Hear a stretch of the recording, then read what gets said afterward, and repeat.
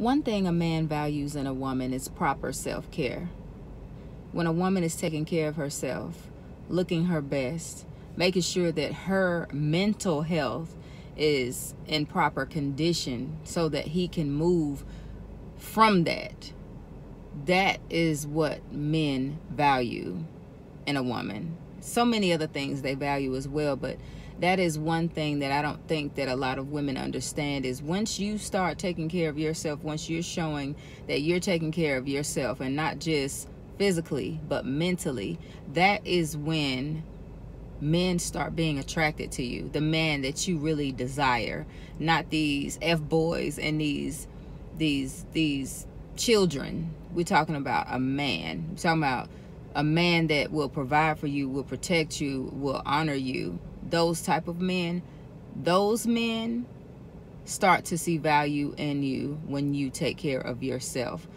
Proper grooming, proper etiquette, a clean mouth, not a potty mouth or hot breath or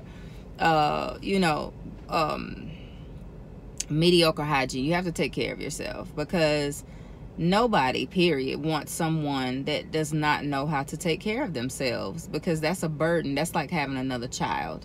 So just make sure that you are taking care of yourself, because it starts with you. Self-love is first before you can be opulently successful in any relationship. And as I always say, the Most High is the first love that we have to